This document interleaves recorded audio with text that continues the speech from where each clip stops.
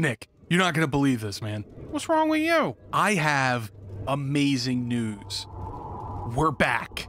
For real? Yeah, it turns out that some asshole got lazy and just didn't want to animate us. Wait, what? And you're not gonna believe what they have us playing.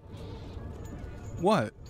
What's wrong? Yeah, I've learned not to get my hopes up, Doc. Okay, well, this one's a game from... Let me guess, your childhood? Yeah, how did you know? Yeah, and I bet you got a story from your childhood linking the game to the video, don't you?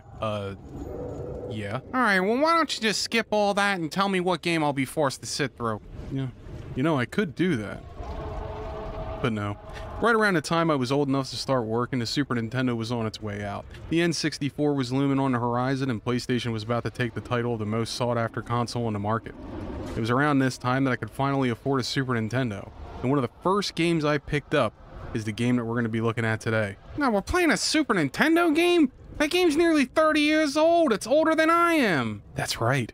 Because it's my job to torture you, and I love what I do because you make it so easy to hate you. So buckle up, because this is going to be a saccharine sweet romp through a colorful cartoony world meant for babies and man babies alike. So get your fucking bib ready because we're going in raw. Before we start, I need to put down a few thoughts. This is a game that was made at a time when the only people who really played games on consoles were kids. You know, like me. It was marketed and targeted to be sold to little kids because the Super Nintendo was thought of by many as a toy for kids. Now, these kids have grown up, but they haven't grown out of their fondness for old games like this. In fact, I love everything about this game. It was, before I got started in this YouTube racket, a game I used to play every year at work, while I was supposed to be actually working for a living. Giving you that background is important because this isn't a grimdark game. This is a colorful, storybook-like game where you hurtle through time, hanging out with cave women, fighting vampire elf dudes, and horrors from beyond time. Storybook. So in other words, annoying and boring. Have you ever heard the expression, there are no boring things, only boring people? Yeah? Have you heard the expression, suck my balloon knot? When you boot the game up, you get greeted with this really kick-ass early 2000 era cutscene, fully animated like games like Wild Arms used to have.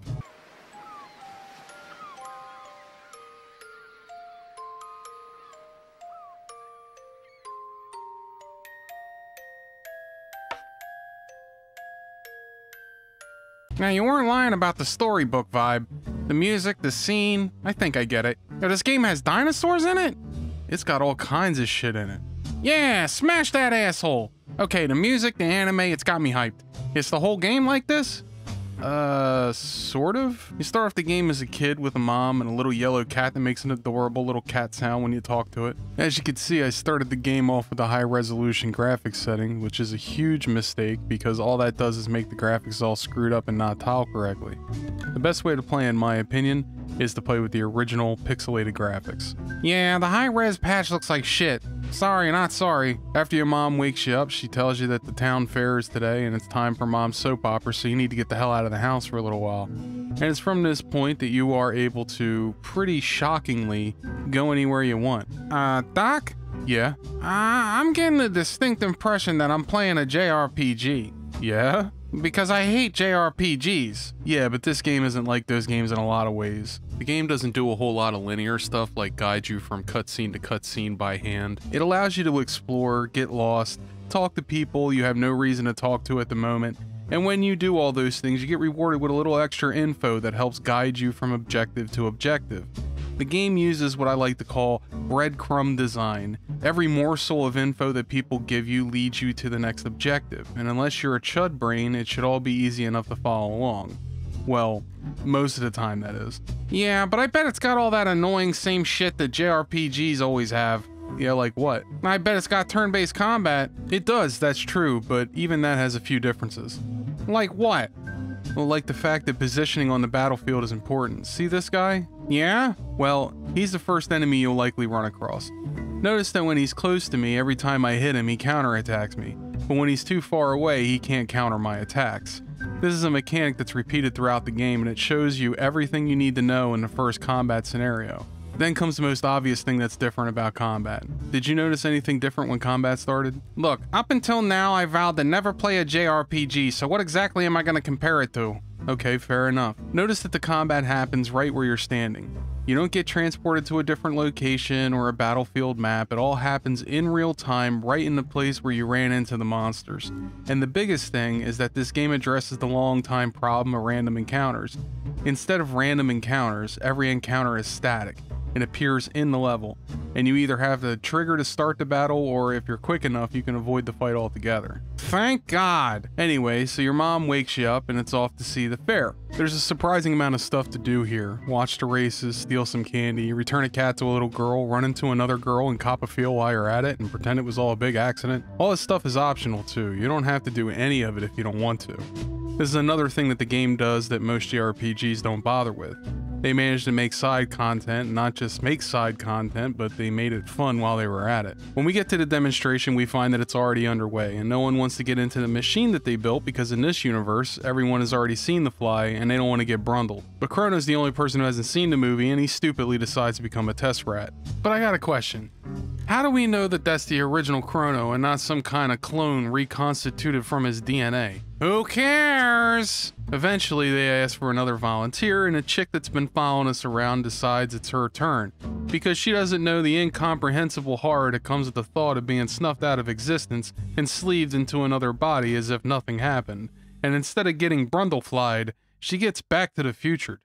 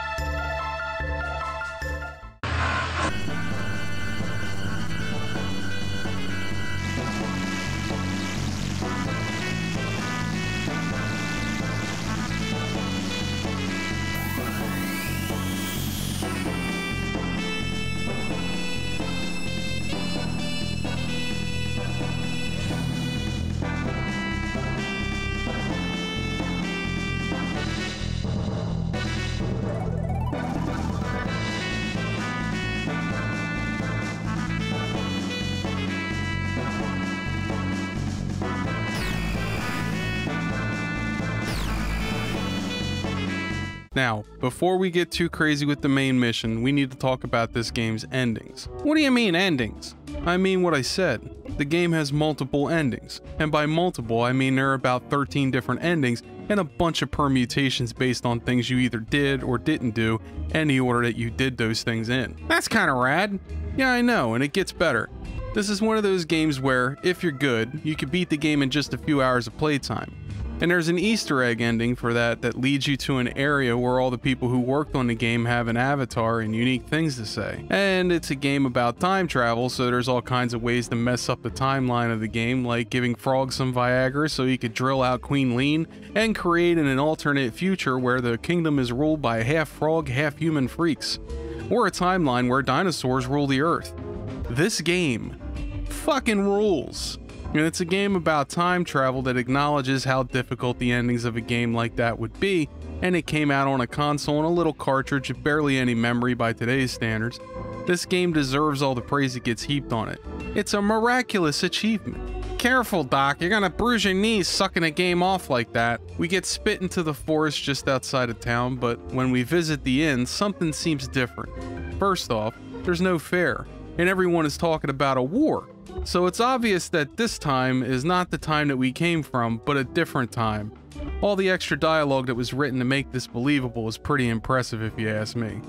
So we head off to the castle in the distance and roam the forest in search of loot and EXP. I'm not gonna lie, there's something satisfying about the combat in this game. What do you mean? I mean, it's easy, you know, fast-paced, and there's not a whole lot of waiting around for things to happen.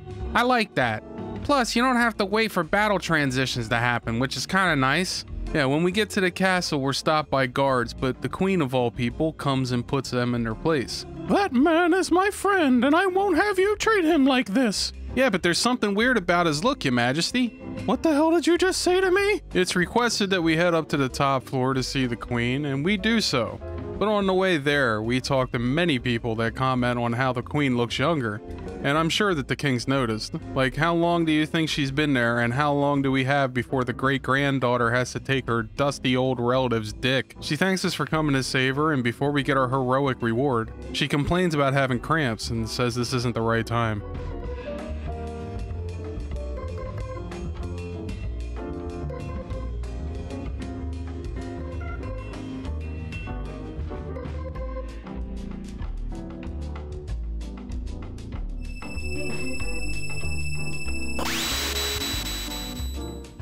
And then she disappears, just like all the other women in your life, huh, Doc? And on our way out, we meet our friend from the future, Luca. She comes to dump a bunch of exposition. See, here's how it goes. Queen Lean popped out a baby, and that baby later grew up and had another baby. These steps repeated until the crazy girl that was following you around, Marl, was born. Going back in time and being mistaken for the queen means that Marl was never born because the original king never got a chance to fuck up his pullout game, and instead, those babies were aborted before Greg Abbott had a chance to suck out their stem cells. So now we're tasked with getting the real, older looking queen back despite the king's protests, and how we do this is to kick around town, and some of the townsfolk will give you directions on where to go, including this vagabond here, Toma. But the next place we need to go is the cathedral looking place over here. After you find the coral pin that the queen was known to take with her everywhere she went, you're ambushed by some Nagas. Nah, Jesus, Doc, that's their word. I don't think you can get away with saying that. You trying to get us killed? I said Nagas, you fucking idiot. Anyway, the Nagas are easy enough to put down with what the game calls a combo technique. Shortly after that fight, we're ambushed from behind once again. But this time we're saved by this little cutie schnookamookums. His name is Frog, and he's the best character in the game save for the robot named Rob. Is this cute shit part of the torture? Yes. There's a ton of fights in here, but unlike many RPGs from this era, that's not all there is. See, most dungeon design and JRPGs from this time period had a very simple philosophy. Two branches. One is the chest, the other one is the right way to go. Sometimes there's a dead end, but that's about as complicated as these things tended to get. Chrono Trigger is more like Western RPGs in this regard, as the dungeons are a little more like real places, at least early on they are. They rely less on old school dungeon design. There are side areas, but inside each of these side areas is something really cool, like these guys who think you're a monster in disguise, or the monsters pretending to be the king and queen, or this secret place of worship off to the side where the monsters revere their edgelord king, the Fiend Lord. By the end of the castle, you'll find the real queen about to be eviscerated by a fake chancellor, and it turns out that he's a big goop monster named Yakra, which is appropriate in a way because he looks like something somebody threw up. After the fight, everyone is returned to their respective positions and Marl comes back into existence.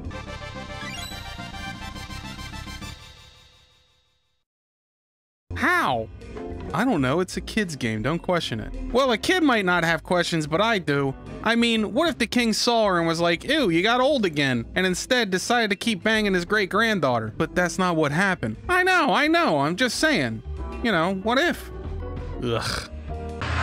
So we go back to Guardia to turn in the princess who went missing, and wouldn't you know it, the Chancellor has framed us for kidnapping the princess.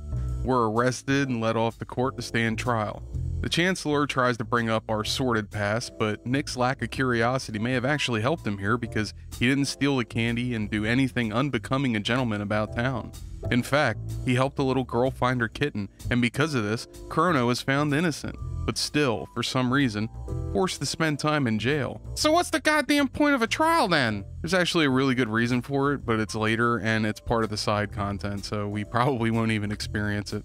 Sorry, Nick. After we're taken to the dungeon, the Chancellor lies and tells the warden that we're to be executed, and it doesn't really matter if we did everything right. The Chancellor will always have the upper hand. So we have no choice but to escape the prison, and because these idiots didn't take my weapons, that's easy enough to do. There's a ton of stuff to explore in the prison, and a lot of items to get. And if you explore thoroughly enough, you find a guy awaiting execution that you could set free.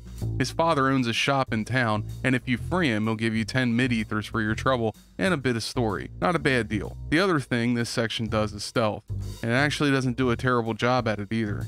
If you pull off a stealth kill, you immediately knock out the enemy and can loot their unconscious body. There's also a section where you can climb up and down on the wall, and if you explore thoroughly, you'll find a shelter for using later. Like, sometimes it feels like every good idea that someone had got implemented in some way before someone could come into the design meeting talking about scope and limiting said scope to just necessary features. Chrono Trigger is one of those games that just has so much creatively going for it that it's hard to hate this game even if you're not in the turn-based combat. At the end of the dungeon, you're forced to fight a dragon. The head heals the rest of the body, the wheels charge, hitting both of your characters, and the body it's just the body that shoots medieval rockets at you. Don't question why, just go with it. Does the combat ever get difficult? Not really. No, the difficulty comes from the fact that every enemy as well as bosses take advantage of a gimmick. And unless you engage with that gimmick, you're going to be hard pressed to win. Like for instance, this dragon fight. If you don't attack the head first, he'll keep healing himself and you'll never be able to properly take him down. But if you focus the head first, then the wheels, then the rest of him goes down without much of a fight. So the difficulty comes from the order in which you do things, or as is the case with later enemies, whether or not you hit them with a certain skill they're weak to. After defeating the dragon, the entire castle is alerted to your presence, and the only thing left for you to do is to outrun the guards and try to make a break for the front door.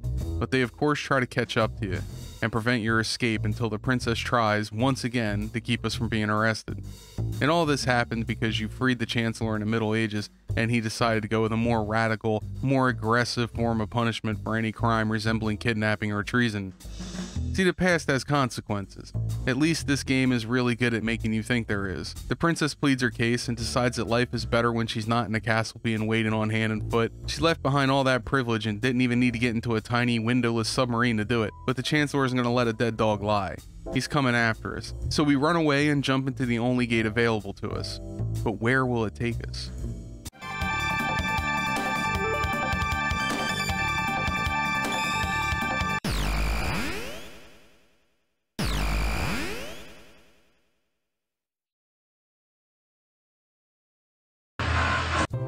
When we emerge from the time hole, we find ourselves in a dank, rust-smelling facility. A place that, to Crono and the rest of the gang, looks completely unfamiliar. I want to see something. What are you doing? I just want to see something. Oh, that's kind of genius, and it looks like the game actually took your decision into account. Normally in games like this, they won't even let you try to do something like that, but not only does this game let you, but it has an answer for whatever you try to throw at it. I'm not used to this kind of thing in JRPGs. I'm sorry you've had such a bad time with the genre. I've gotten to experience the highs and the lows of the genre, and it's because of games like this that I have such fond memories of it. It's not just nostalgia with this game. When you leave the facility, you exit into the world map. There is very little music on this map. There's only the sound of wind whipping through dead valleys, accompanied by a drum section of metal expanding in heaps.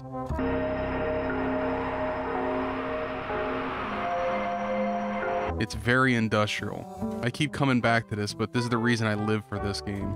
The music. It's all just so damn good. Just listen to this. There is nothing else that this song communicates other than some dudes are chasing you. Some would say it's too on the nose, but I think it's communicative. It tells you how to feel when perhaps the graphics on the screen weren't doing such a good job. Doc? Yeah? Shut the fuck up about the music.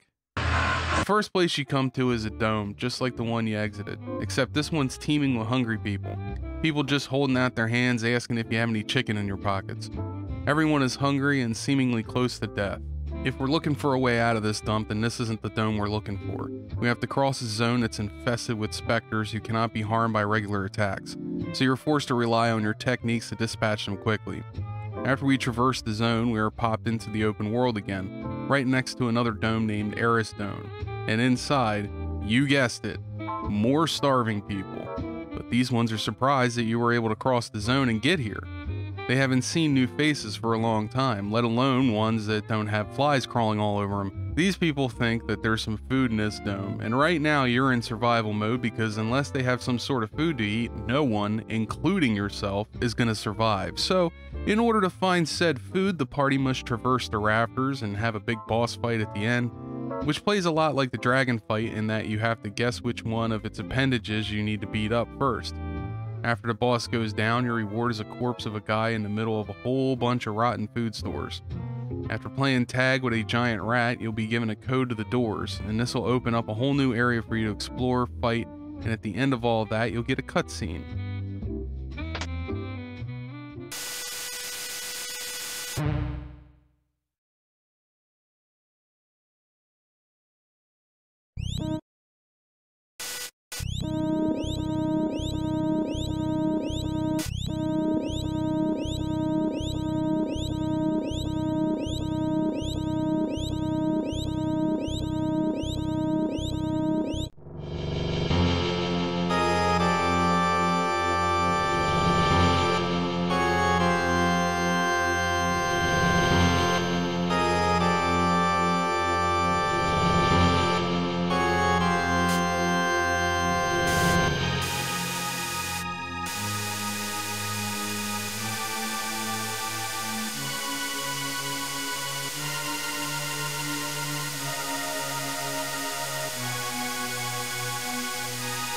Luca believes she can use these computers to locate another gate. How does she know how to use the computers? Ignore that, it's not important. If this were any other game, you would be jumping on the opportunity to pad out the runtime of this video, but for some reason, this game gets a pass. Moving on, Luca and Morrow uncover a recording. After the dramatics are over, you're forced to pass yet another forbidden zone, and this time you get to do it on a jet cycle in a race against, well, whatever the fuck this guy is.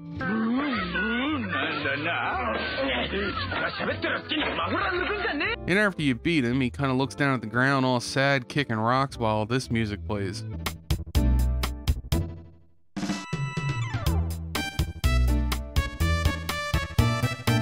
I told you this music in this game is an absolute banger. Shut up about the music! After we traverse a robot factory, we find a lone robot, sitting, non-functioning, waiting for someone like Luca to come along and fix him, and for fixing him, he is grateful.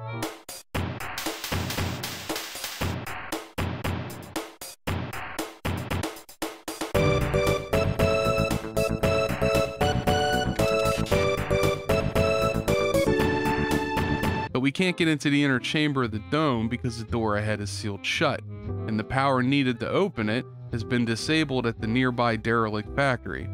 We have a boss fight with an army of robots who proceed the fight by tearing up our robot right in front of us, and after we drag him back to the dome, put him back together again, we confront the fragility of life.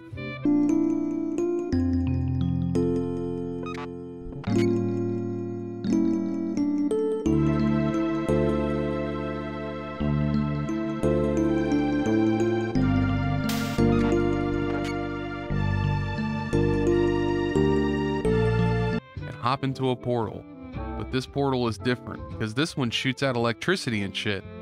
Where will we end up this time? You arrive at the end of time, a platform floating in a black abyss. There are 3 white gates, each representing a time we tore a hole in. Through the little wooden gate is an old man. The old man tells us that when we went through the gate with 4 people, we triggered some sort of exception with the time travel algorithm, and we got spat out here at the end of time. We're also told to stay away from the bucket, and let me tell you, point well taken, because the boss fight that's inside that bucket is with Lavos, the very last boss in the game. And while it's not impossible to beat him, I think it's meant as an Easter egg for the people who did the ultimate sacrifice and grinded to beat early game Lavos. I say that because you get a secret ending if you beat it this way, and I thought that was pretty damn cool to see in a game from this era. So because we can only take 3 people with us through a gate, we have to decide who stays, who goes, and it doesn't really matter which 3 you take because they're all good choices. You'll want to take and train up everyone on magic, however. I got something I want to say. What's that? Why do I gotta train each new character to use magic? Shouldn't that just be something they inherit? It's just stupid busy work. No, it's not. Then what else is it? It's a mechanic that has you coming back to fight the guy that keeps kicking your butt. Each time the game gets you to come back, your character is stronger, and therefore you think, maybe now I'm strong enough to beat him. so you keep challenging him until you eventually win. I think it's a great mechanic. Sounds like you're just making excuses for a game you like. When we're done screwing around, we're told that there's a guy, the Fiend Lord, and he's going to try and summon Lavos in 600 AD. So you head to Medina Village 1000 AD, only to find out that the gate had teleported you to the side of the continent inhabited by monsters. You have to traverse a long set of tunnels and fight a boss, and in the end, take a trip through a vortex and get spit cleanly out into the land right outside your friend's house. After hitting up the market and getting our reward from that guy whose life we saved before, we head to the fairgrounds to go through the original gate, and for some reason, that opens up another gate at the end of time. But where will this gate lead us, and how is it getting us closer to stopping the Fiend Lord? You're asking me? Yeah, haven't you been paying attention? No? This is an old game, so there's not a whole lot of hand-holding, and as such, it can get difficult to know what to do next. Here's the premise. You go to the end of time, hop a gate back to the past, 600 AD, which, let's just take a single solitary moment to acknowledge that AD means Anno Domini, which is the year of our Lord, and BC means before Christ. So that means Christ existed in Chrono Trigger. Beg your pardon? God damn! So anyway, you hop back to the past and hit up the bridge where the soldiers are stationed. Currently, they're starving because they haven't received supplies for days, and they can't leave the bridge because the army of the Fiend Lord is still pushing forward. Everything depends on you, Nick. Okay, but like, where do I go? So Nick didn't know where to go next, and in fact, went all over the place looking for the next thing he was supposed to do. He even tried looking for a new gate in Medina, and in a normal JRPG from this era, you wouldn't really be able to do things like that. They feel more restrictive and don't really let you wander around, not really. You are supposed to hit a certain goalpost in order to open up more of the overworld map, and most of the time you do that by visiting towns and getting involved in their local dramas. Chrono Trigger does a lot of the same gating, but feels a lot less restrictive given the time travel mechanic has a hub world that you could travel to and from, and the game has a ton of side content to experience. You always have a clearly defined goal, but it's not always easy to tell where you're supposed to go or what you're supposed to do. So in this instance, we've got hungry soldiers. From here, we're supposed to explore the castle and find the men some food. In fact, the guard in gold at the bridge says that the supplies should have arrived from the castle by now. So that should have been a hint. Fucking idiot. So the player knows that they're supposed to look for supplies at the castle, and that will eventually lead them to the cook, who will then deny them their food at first, but come running later offering some spiced jerky for the boys on the front line. After all, his fool brother is out there risking his full life in some fool's gambit to kill some fool dark elf guy. In other words, he's letting bygones be bygones with his brother by doing his job for you. Look at this lazy asshole doing cardio instead of working. When we return to the bridge, all the men that were blocking the bridge are laying on the ground taking naps.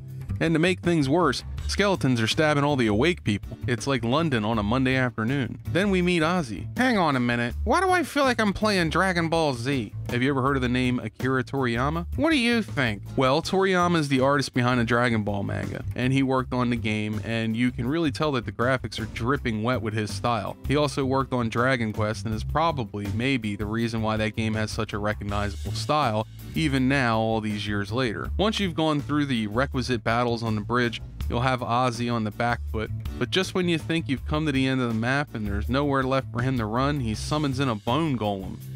One half of this guy is resistant to lightning and the other half is resistant to ice. But just like so many other monsters in this game, how easy the fight ends up being is dependent on which appendage you take off first.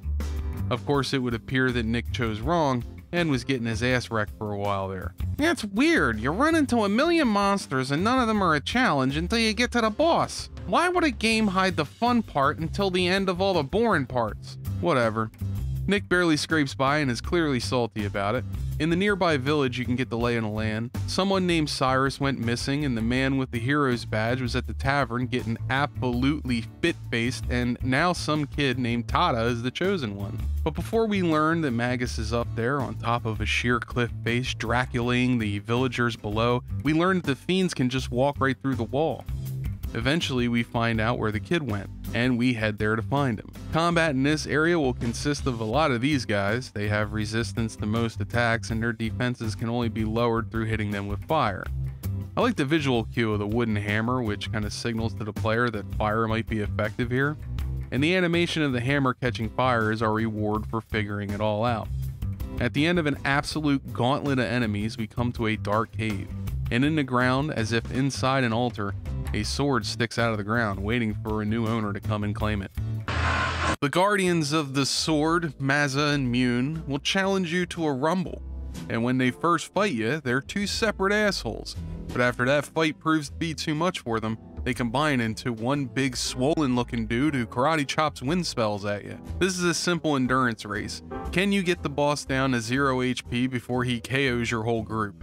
After defeating 2 children in a battle to the death, they grant you Mune, the legendary sword, but not without some disclaimers.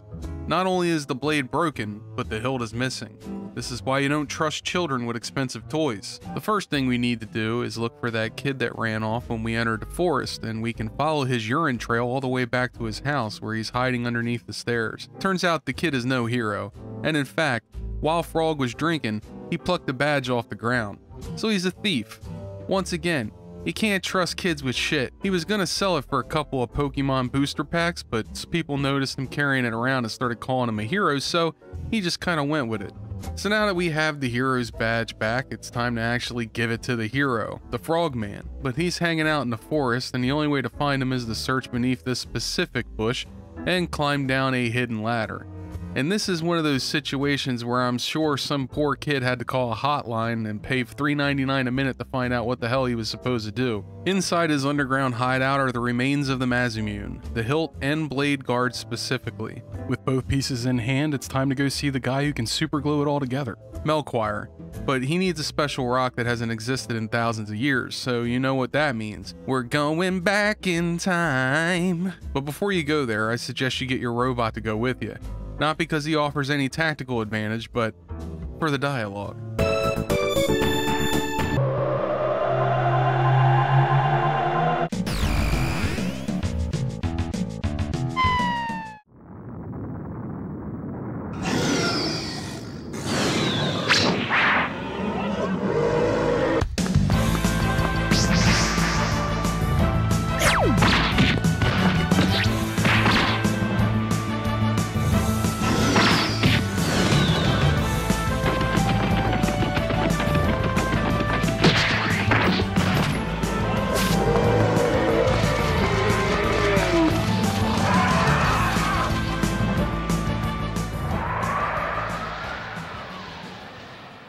Crono hated seeing her leave, but loved to watch her hop away.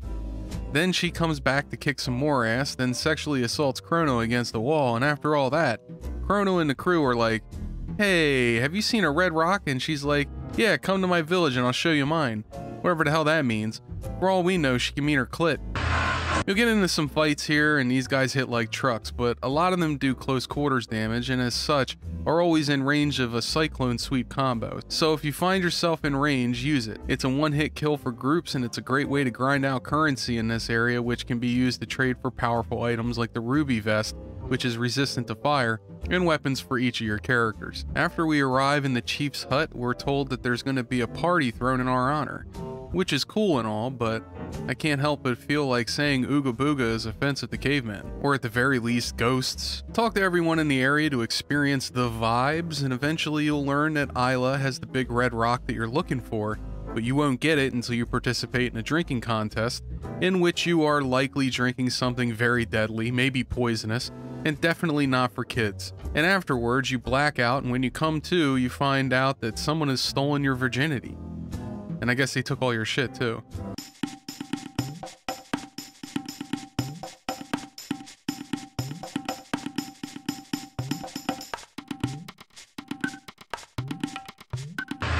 At this point, you have two choices. You can go straight to the objective, which is down south, or you can go up north and grind out currency to upgrade your gear. You don't have to do that, and you'll probably be fine, but it does, admittedly, make the game a bit easier when you have the best gear on. Once we're done grinding, we head down south to the forest maze and we meet Isla's boyfriend.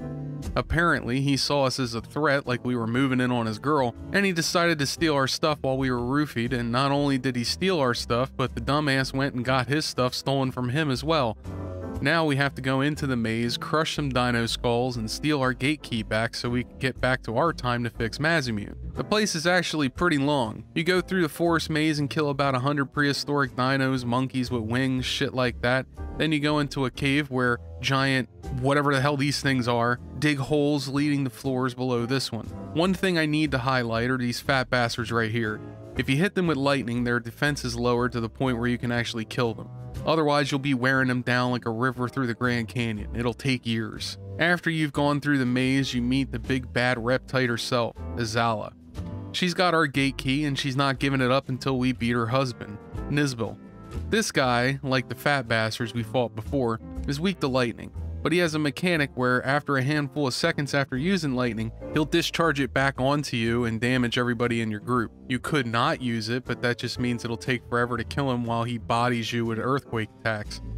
If you took Marl instead of Robo, which is actually a pretty good idea, I guess I should have told you that sooner. You think? If you took Marl, you can use Ice Sword tech, and after you use Lightning, it'll do considerable damage to the bodybuilding reptite. After we're done fighting Nizbil, Azala freaks out and throws our gate key on the ground and runs off like a little bitch. And then Isla throws up from her hangover, I guess. Now it's time to head back up the mountain and hop off the cliff and into the gate and back to our original timeline. Melchior will be at his house waiting for us, and after a short cutscene in which Robo helps Melchior put the pieces together, we are presented with the thing we traveled millions of years to get. Mune. The only thing left to do is return to the little froggy with the hero's badge.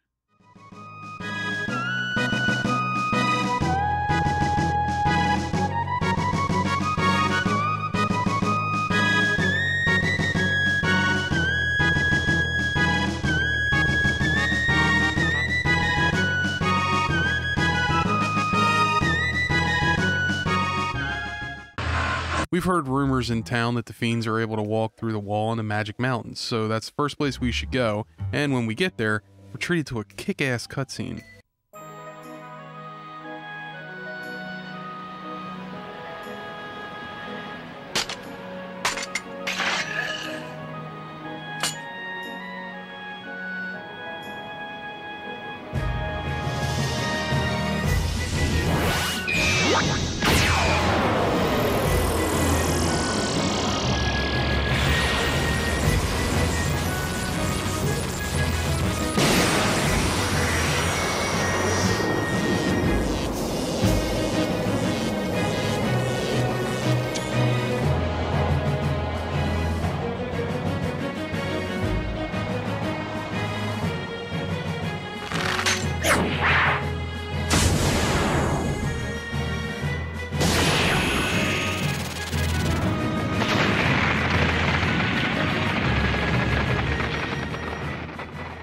And after that, we traverse a cave full of bats and rats and end up outside of Magus's manor.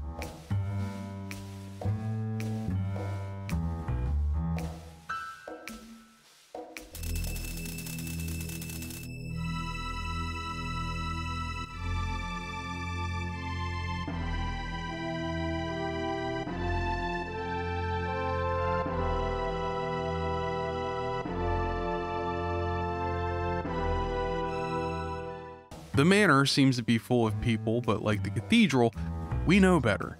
They all say creepy shit too, like something you'd see a Japanese kid say in a horror movie while crawling up the walls and disappearing like a black widow crawling into your house the moment you open the door. After you've explored the place thoroughly, you'll find Ozzy waiting for you in the main hall.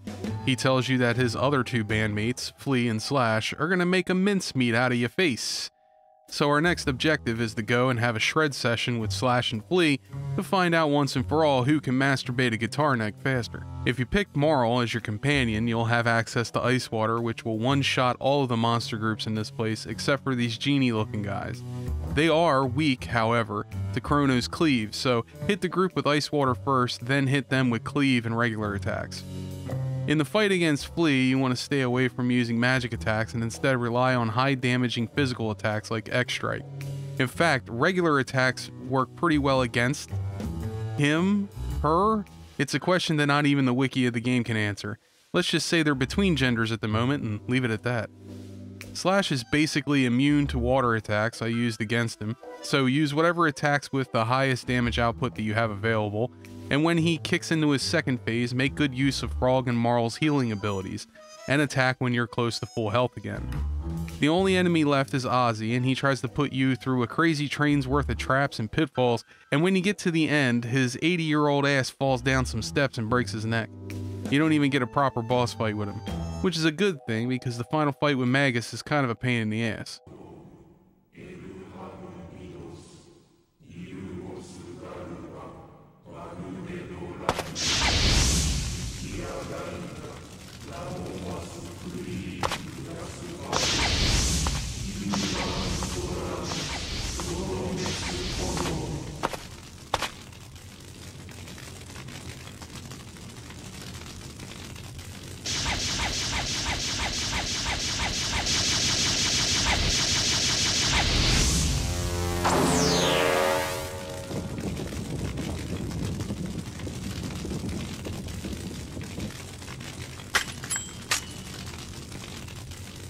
Magus has a shield that he'll constantly rotate between light, shadow, ice, and fire. What I did was hit him with the Masamune, then hit him with Cleave. This forces Magus to change his barrier, and when he finally changes to a barrier type that gives you an opening, hit him with Masa, and then hit him with a spell.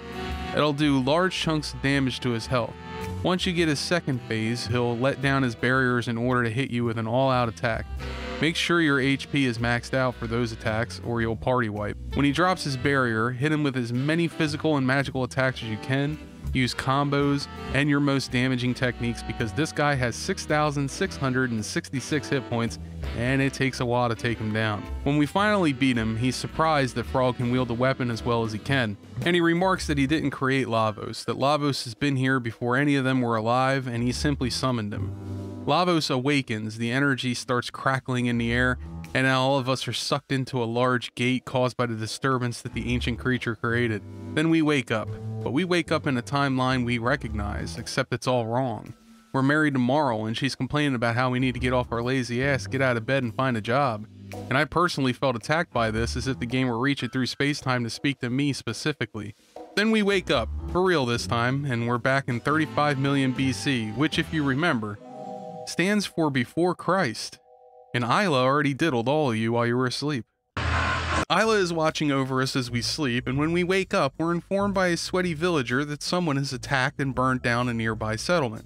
So we head over to the area where all the fires are, and we find out that this is the work of the Reptites. And because of Isla's war with them, the dinos have been taking it out on the villages that cannot defend themselves. The chief blames her for all the destruction, and she responds with a familiar talking point. Might equals right. Victory to the strong. And as long as you're winning, you get to keep on breathing. It's real survival of the fittest type shit back in the stupid ages. Turns out that the Reptites took Isla's boy toy Kino with them, and she's got a plan to get him and all the other villagers back. And you know what the plan is? The plan is to ride some pterodactyls to the big lizard Azala's fortress and take the fight to the Reptites.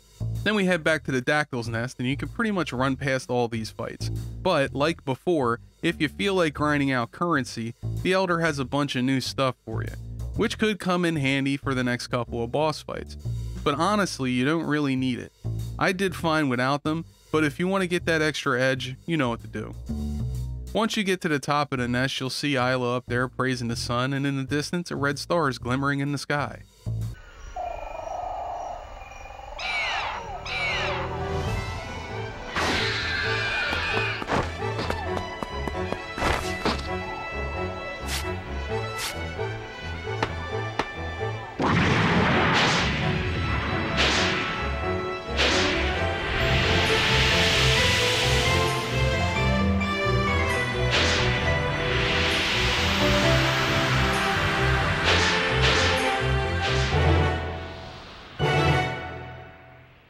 At this point, the entire map is open to you. I'd suggest going back to the end of time and restocking your healing items at one of the shops in the Middle Ages or present time before heading into the Tyranno lair. Once there, you'll want to explore the castle thoroughly to get your hands on some very good gear before heading on to release the hostages in the first set of cages. Then releasing Kino, or should I say, letting Isla free him by climbing into the cage with him and breaking the bars with her pure berserker strength. Once free, Kino will open a new passage for us and hightail it out of the castle. This place is absolutely infested with enemies to fight, and a lot of them you can't simply run past. Now, this place is friggin' annoying. Why did they have a system where you can avoid fights if you can spend about 65% of the time fighting in fights you can't possibly avoid? Yeah, I think I'm inclined to agree with you there. Really? I didn't think you could talk with the game's dick that far in your mouth. Hey, just because I like the game doesn't mean I can't see its flaws. Later on, you'll come to a boss fight, and it's a repeat fight with the same guy you fought the last time you were here, Nizbel. And he's just as easy as the last time, which is to say he's a pain in the ass that will have you constantly healing until you spin kick him to death. Then at the end of the gauntlet of enemies, you'll fight Azala and her pet Tyrannosaurus. This fight is fairly easy, follows the obvious rules from boss fights before. First you target Azala, and when she's finally dead, then you can focus down her pet. And on its second phase, it does an all-out attack, so in a way, it's a lot like the fight with Magus. You go all out when he's gathering strength and make sure your HP is topped off before the thing lets you have a face full of fire. About 3 rounds of this and you'll kill the Tyrannosaurus. After the fight, Azala has some words for you. She laments that the heavens have decided to side with the hairless apes, and goes on to tell us that a great fiery stone will fall from the sky and scorch the earth, and that rock is the big red star in the sky. That big star is none other than the very same Lavos that we've been trying to protect the future from. Turns out that this thing is not just a couple 100 years old, but millions of years old, and it's been resting in the Earth's surface, feeding on the energy of the planet, waiting for an opportunity to arise and take the world out and everything on it.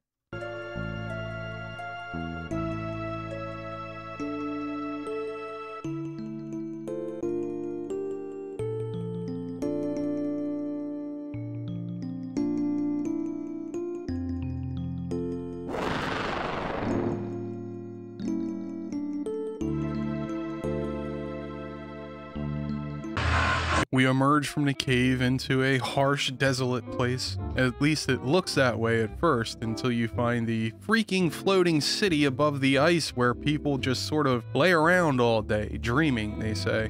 But I think these people are on drugs, because no way you can get me to sleep all day long unless you fed me some of that gas station Delta 8 edible shit. The people talk about how there's not much difference between the waking world and the world of dream, but seriously, that's just because they're all high as shit.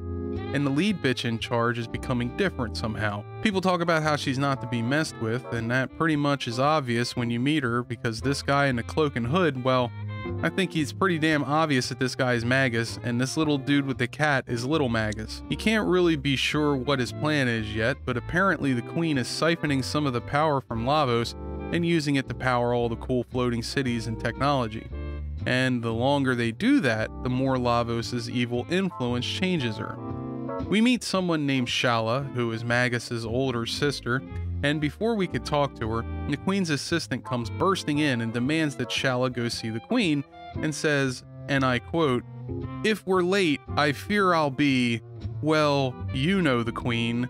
Sounds like it'll be painful." So we follow Shala, and that leads us to the queen's chamber, and instead of exchanging banter, names, things like that, Magus, the guy in the robe, throws us under the bus, and the queen throws us in a containment field to be tortured to death.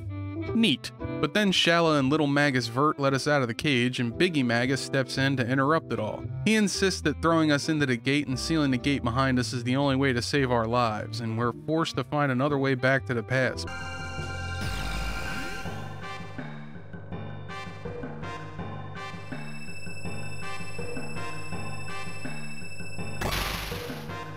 But while we're in the past, we charge Marl's pendant with some magical energy from Lavos that allows us to open not only the magically sealed chests, but also the magically sealed doors. And it just so happens that there's a ton of doors to open in the future timeline.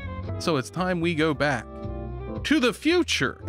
Is it okay to have 2 Back to the Future jokes in one video? Once we're thrown into the gate, we emerge to the distant past. 35 million years in the past to be precise. And we have to fight our way back to the working gate here to end up at the end of time. From here, we travel back to the post-apocalypse time, and this time we have to go through the sewers to get to the dome that we're looking for. I went to every single dome in this place before I even tried to go through the sewers. It was one of the most frustrating experiences I've had in a video game because the sewers were the last place I thought I needed to go. But on the bright side, you did find a bunch of items you wouldn't have found otherwise. Yeah, and it was mostly shit I couldn't use. I want that half hour of my life back. From here, I recommend you go through every time period for the magically sealed chests and to get the ruby vest at 35 million BC. Because there is going to be a fight later that will absolutely crush you if you're not wearing that armor that protects you from dark magic and fire magic.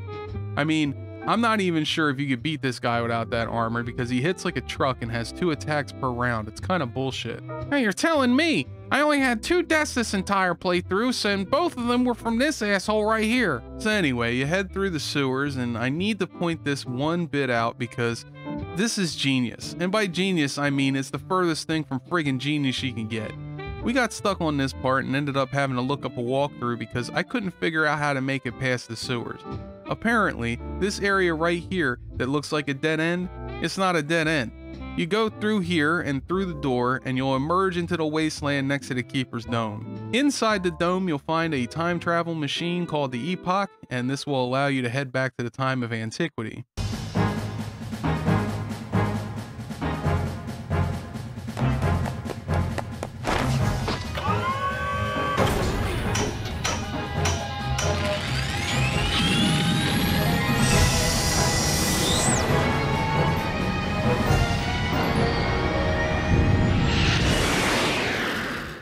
When you finally go back to 13,000 BC, you'll have 2 boss fights, one with a mud imp and his 2 bulls. Each bull is allergic to a different element, and the mud imp is basically strong against everything. I beat him by targeting the bulls first, but part of me thinks it would be easier to just kill him first. Try both to see which one is easier for you. Then after the big fight, you'll ascend a massive chain into a floating maze which is connected by more chains, and at the end of that, a gauntlet of monsters. You're supposed to come to the place where MacLeod is being held captive, but instead, this happens.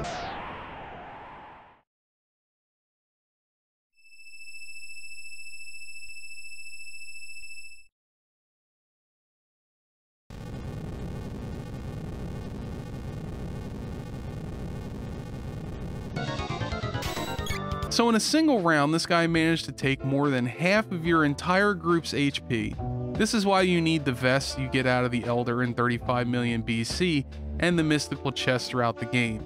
Equip each of your group with the Dark Mail, Ruby Vest, or any of the armors that have absorbed dark or fire. And instead of hurting you, they'll heal you. Watch how the opening of this boss fight goes when you're wearing the correct armor.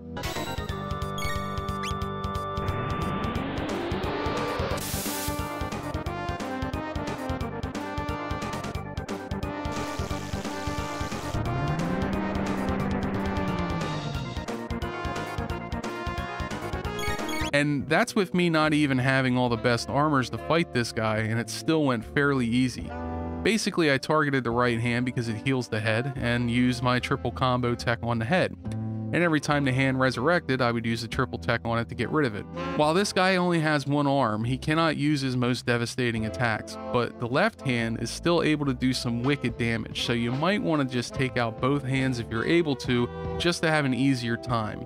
He will revive both his hands after a time, so you need to be careful to never allow him to have both hands up at the same time, or he'll do his bullshit combo attack. After you defeat Giga Gaia, MacLeod will be released from his prison and the mountain he was imprisoned on will fall from the sky. And this is, apparently, not a world-ending event, as it probably should have been. In fact, everything seems to be fine.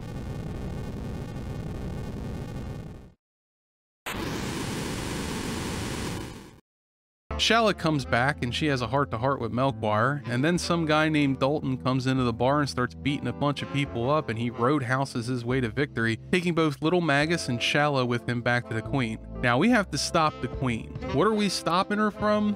Who knows, but it involves an ancient star beast from beyond time, so we should probably not let her do whatever she's about to do. But before we could do any of that, we have to have a fight with Dalton. And before he can even roundhouse kick us out the door, we hit him with triple techs a couple of times and he was toast. We go through a gate that then teleports us to a temple under the sea. In this place, we got some of the hardest enemies in the game so far, because of course we do. See these eyeball imps? They're immune to all but one type of magic, and that magic varies from imp to imp, so you can't just cast your most powerful magics, because they will likely counter them with powerful magics of their own and likely kill you the first time you run into them, like they did with Nick. For these guys, you're best off using your most powerful physical attacks.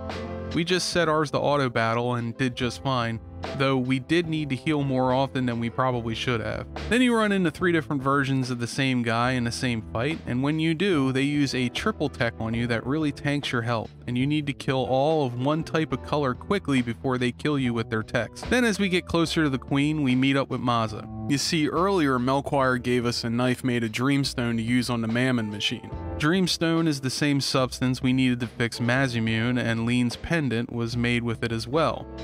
We're supposed to stab the machine with the knife, but before we could do that, we have to fight one of the hardest bosses in the game, and that is the double golem fight. You may disagree with this, but this fight is a ball buster to me because they attack so quickly that it's hard to get the upper hand unless you have enough red mails and ruby vests to protect your characters with. That will help you survive the volley of fire they shoot at you long enough to get off your triple techs. These guys have about 6,000 HP apiece, so 3 or 4 of those attacks should be enough to kill them. Burying the sword inside the machine was not enough to stop the summoning of Lavos, and you can now try to fight him, but it's more likely that he'll kill you in a single hit. If you do somehow manage to put a dent in his outer shell, you'll get another secret ending called the Programmer's Ending. This is the ending I was talking about earlier in the video where you get to talk to the team that worked on the game. It's a cool ending and all, but getting it must be a massive pain in the booty hole. Anyway, we get one shot by the big man, and we get treated to a tragic cutscene of our favorite mute protagonist getting absolutely obliterated.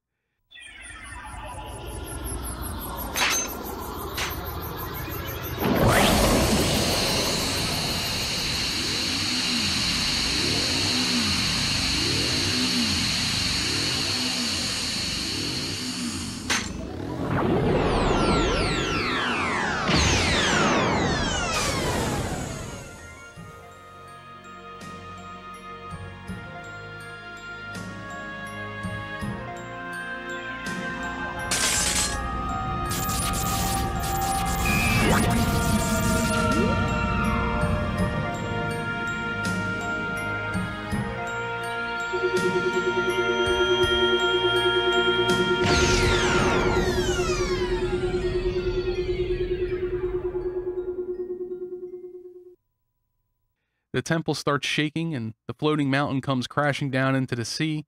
This time, instead of causing a slight inconvenience, the falling rocks cause a tidal wave that nearly wipes out all of the life on the surface of the planet.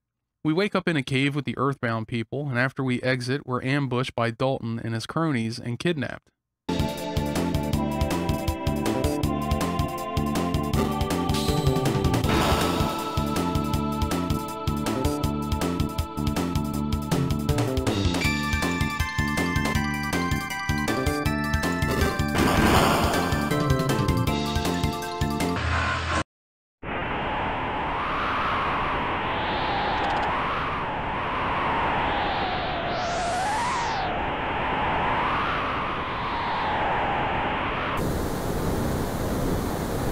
This place is kind of a pain in the ass. Basically, the goal here is to find the chest that has each of your companions' gear in it, the party inventory, and the money you've accumulated.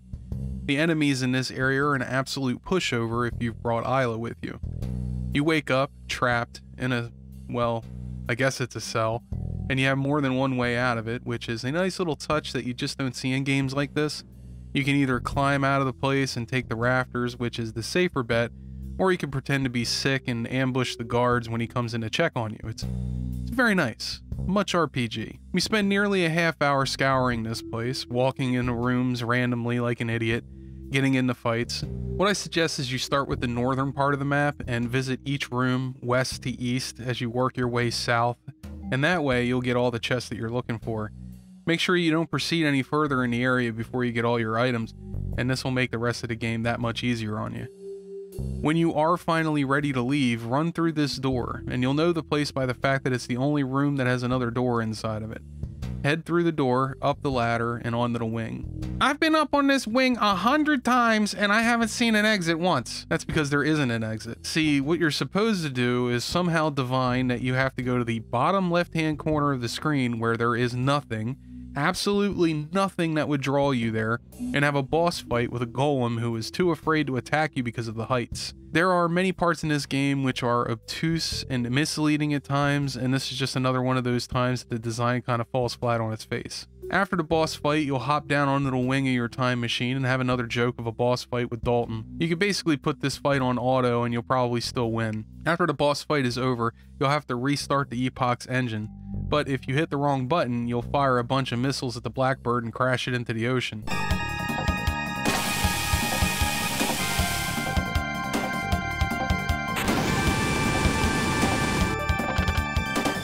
Once you've got the Epoch back in the air, you'll land it back outside the settlement of the Earthbound people and head up to the top of the nearest mountain. Atop the mountain, you'll find our favorite broody boy, Magus, or Janus, or whatever you want to call him, and he'll reveal his secret. His secret was that he was the little boy all along! Gasp!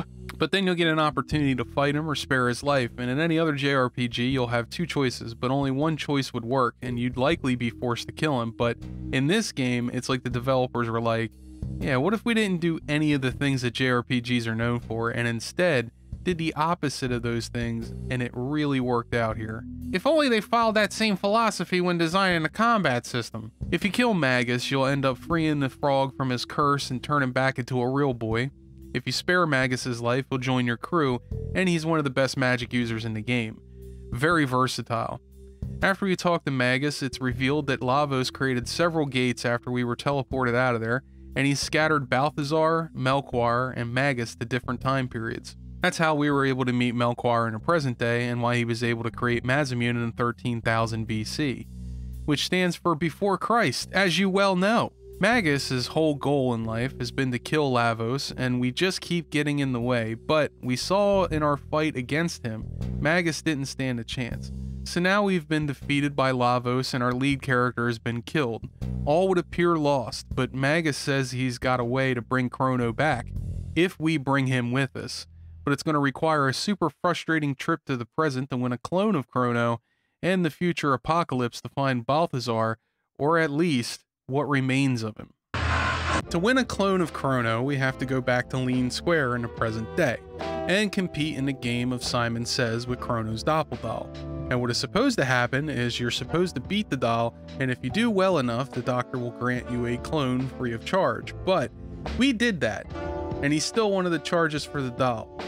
To get the doll, we needed to raise 60,000 monies, and we did not have 60,000 monies to spend. So what we did instead was head to the post-apocalypse and fly over to the Genodome, or the Genocide Dome. At this point, the entire game world is open to you, and you can do things in basically any order you want.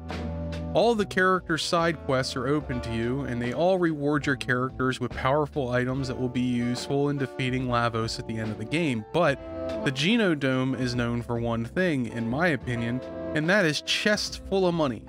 In fact, there are 2 chests in this place that will net you about 90,000 G, which is more than enough to buy the clone of Crono. So once you've completed the character's side quests, and you've gained enough money to pay for the doll, head over to the square and fight the robot so you can get 40 silver points, and then head over to the tent with the skull on it. Compete and win the doll, or compete and fail and buy the doll. Either way, your next stop is to head back to the future. Head back to the Keeper Dome and talk to the New that holds Balthazar's memories, and he will create little dolls that will help you climb Death's Peak. Death's Peak holds multiple Lavos spawns, which are essentially smaller versions of Lavos, and if you attack the shell, it'll respond by hitting you with a devastating counterattack that hits your entire group. I got something to say, okay? I've been playing this game for a while now, and I feel like I have only seen 2 different mechanics for each fight. Kill this first, or don't use X on Y. That's my main problem with these types of games. They lean on 2 mechanics that they can never do anything different, and every fight is either easy because you already know the mechanic, or a drag to play through because you spend most of your time healing your party. Yeah, I'm gonna have to agree with you on that. By the end of a JRPG, I'm usually plumb tuckered out or just wore out by the mechanics because there's really only so much you could do with turn-based combat formulas. I should actually clarify, there's a lot that you could do with turn-based combat, but not when positioning is impossible.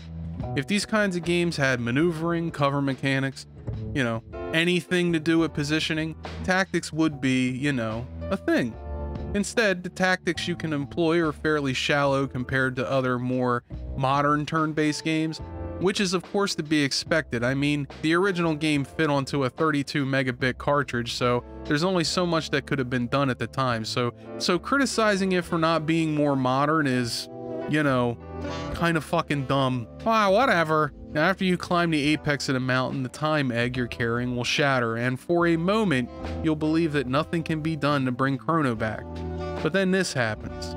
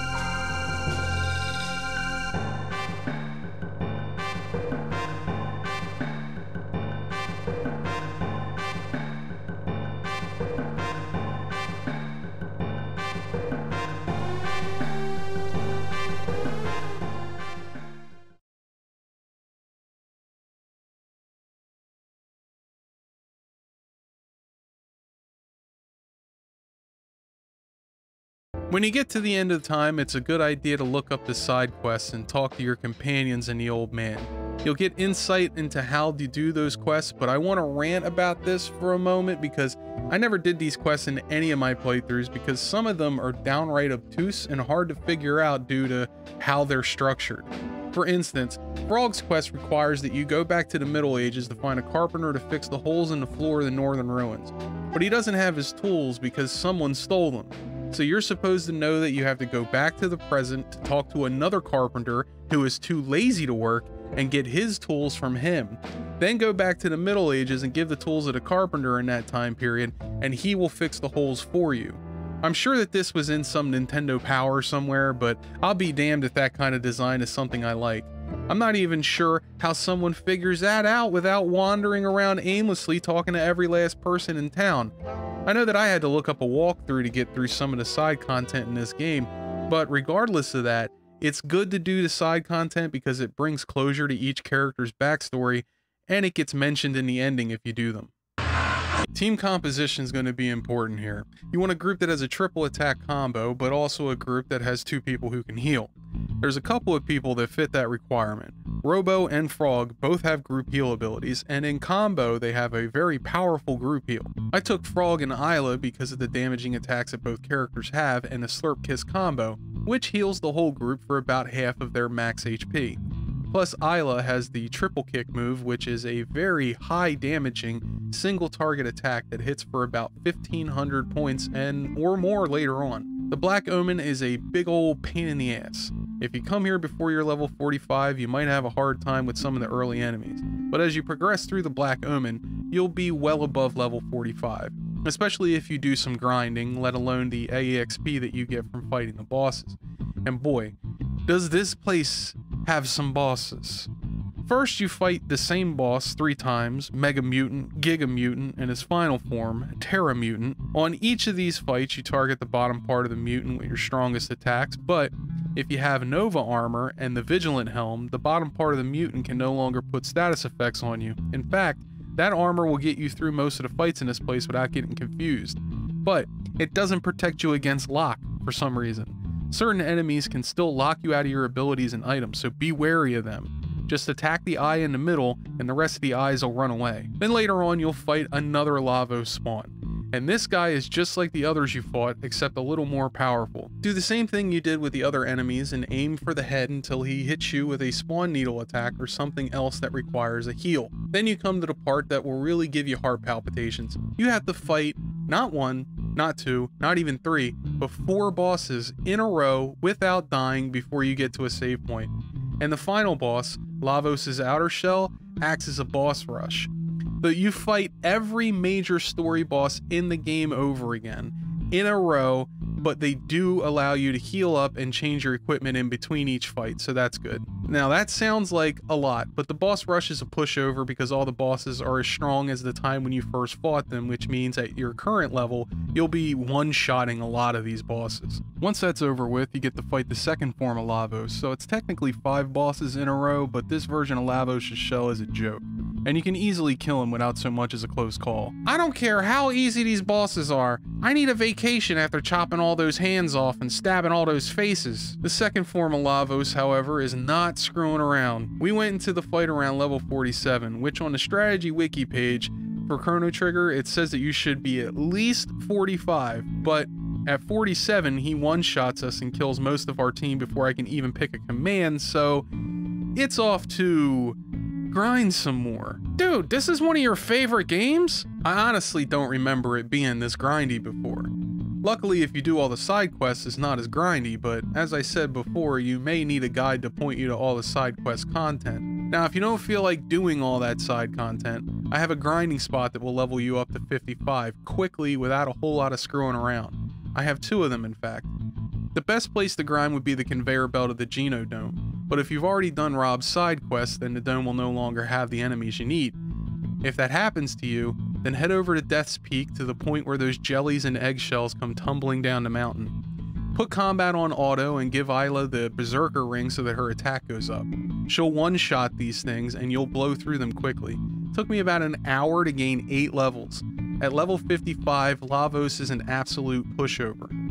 This form needs to have both arms killed as quickly as possible to avoid his most devastating attack. But I've seen it work when you only kill one arm, so focus the right arm, which has the least amount of hit points, then target the left arm. Once both arms are killed, use a triple tech on the body to take it down as quickly as possible. Then you have his final form.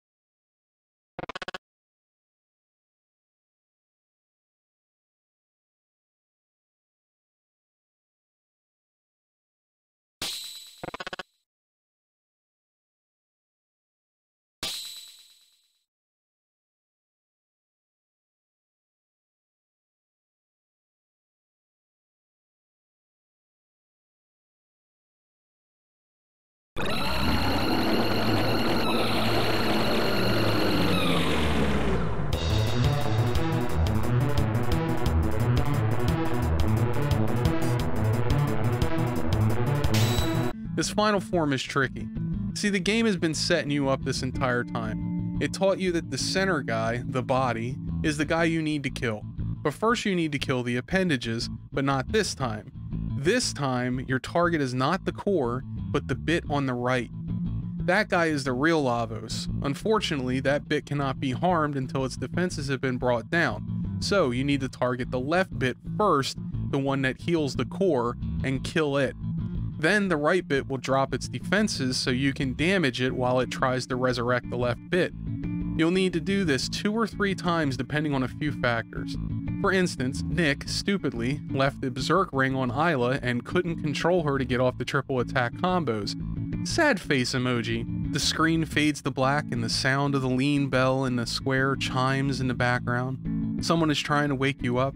The king of your time period is still not happy with Crono, and he sent a guard to tell you all about it. Apparently, your stay of execution has been rescinded, and you're to accompany this guard to the castle. But it's not really an execution. It's a surprise party, and all your friends are invited, and depending on the side quest you did, this ending changes slightly to account for your actions. A parade is thrown in your honor, and at the end, All of your good buds that you've been traveling with decided to go back home, make babies, become knights, and disappear into nothing, and before the gate can close completely, your mom jumps into it. And how, Crono, do you feel about your mom disappearing forever? You're a terrible son.